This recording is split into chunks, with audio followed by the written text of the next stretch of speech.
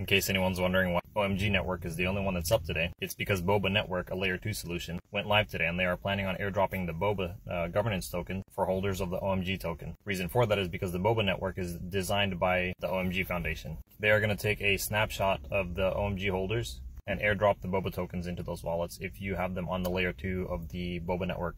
Bridged over, that is. Now, what is the Boba Network? I just wrote this article right here on my website at zombie.wtf. Long story short, Boba Network is a next generation Ethereum scaling solution. It is a layer 2 optimistic rollup, similar to Arbitrum. However, not only do they have a token bridge, they have an NFT bridge as well, meaning you can bridge your Ethereum NFTs over to the Boba Network. Buy, sell, trade them, save a ton on fees.